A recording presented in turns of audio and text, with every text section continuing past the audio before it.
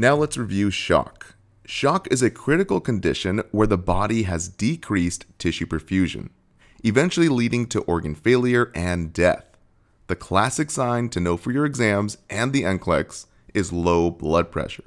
So the memory trick, just think of the double S's.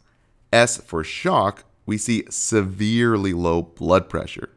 And so oxygen can't get to the organs, leading to organ failure and death. Now for the 4 stages of shock. First is the initial stage. There's too little oxygen in the blood to feed the organs, resulting in anaerobic metabolism, meaning metabolism without oxygen.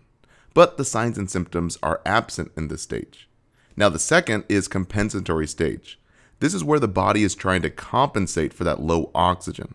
So the heart will pump faster going into tachycardia, the respiratory rate will increase to get more oxygen, so we see tachypnea, and the body compensates with the sympathetic nervous system to speed up the vital signs, and the renin-angiotensin activation to maintain blood pressure and oxygenation, to keep the organs perfused.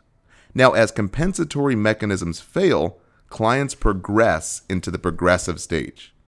Now, a key sign to know for your exams is cold and clammy skin. This is priority. Huge NCLEX tip, so write that down.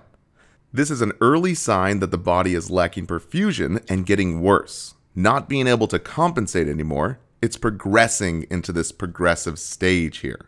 So don't let the NCLEX trick you.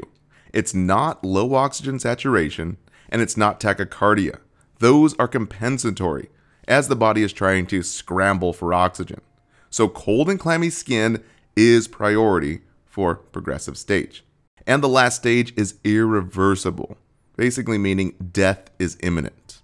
Now there are 5 types of up. Thank you so much for watching. Don't forget to take the quiz and download the study guides. And also, please consider sharing with a classmate.